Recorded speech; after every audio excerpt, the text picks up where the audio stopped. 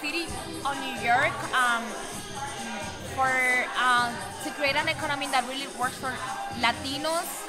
I think one thing that they should be taking into consideration is how Latino perceive money. Like, what's the meaning of money for Latinos? They don't take that into account. Also, how to find a way of Latinos to invest their money.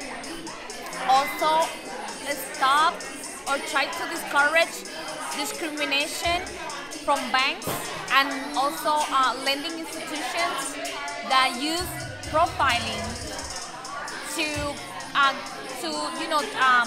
give money to whom based on the profiling. So that should be stopped and even make illegal. I also they should add kind of a cohort of people, Latino people, making decisions on the table when it has to do with money and when it has to do with budgeting. If we're not on the table, that economy would never be created.